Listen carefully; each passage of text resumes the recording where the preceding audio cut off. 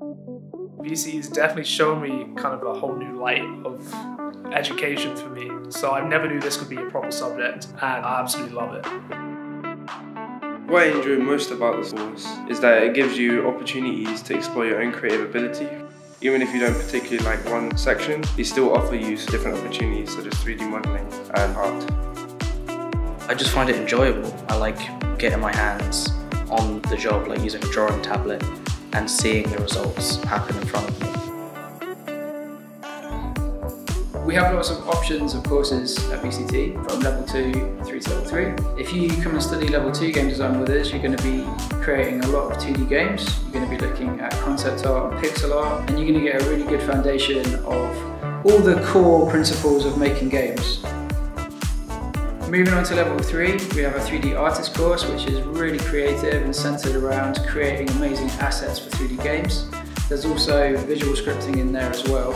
So at the end of the first year, you'll have a fully functioning FPS game that you'll have made everything. You made the environment and all the programming for that. And at the end of the second year, you'll have explored character design and animation and created a third-person game. Our other course is our Next Gen course, and that is an extended diploma at level 3, and that's centered on games, animation and VFX. In that course, you're going to get a taste of all the different creative industries.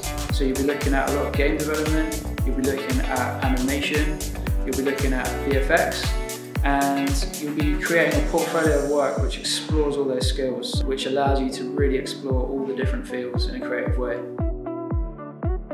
So a student can learn how to model a game or game assets and a game character through various mediums. So you already have the hands-on approach of the tutor in the classroom to guide you, but you always have an array of tutorials, PDFs, documents of specific techniques, which when it comes into modeling, when it comes to animating, when it comes into rigging, you have those avenues. So it kind of puts you in a good position to understand the fundamentals of modeling, creating game assets, creating game characters.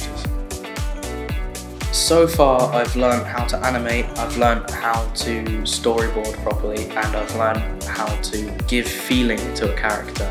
I had no prior experience with Photoshop, but when I took on this course, it really gave me an opportunity to explore new elements of game design. For example, Photoshop, After Effects, 3D modeling.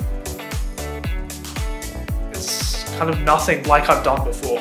It creates many opportunities, not just in game design, but other departments like game design.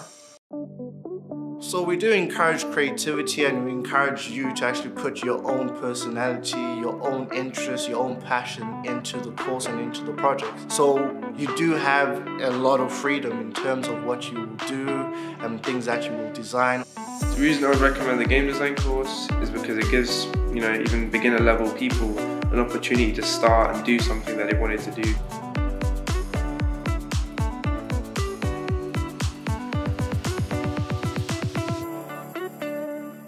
I've been using 3 main softwares. The first one's Unity, which is a game engine. The second one is Blender, which is a 3D modeling software. And the third one is Photoshop, which is kind of used for sketching and stuff.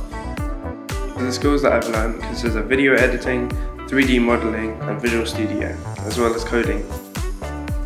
It's a very supportive environment as well, so you can cultivate your own talents and your abilities, so you can actually put your best foot forward at all times. BC's new Digital Future campus will be one of the most advanced for FE game students in the country, offering cutting-edge equipment and industry-led curriculum that will rival some of the country's top universities. Courses on offer at Digital Future include Art and Animation, the Next Gen Skills Academy, Games Design, and Games Art. Digital Future will offer students an exciting environment to develop new skills and will connect employers with new and emerging talent. Launching December 2021.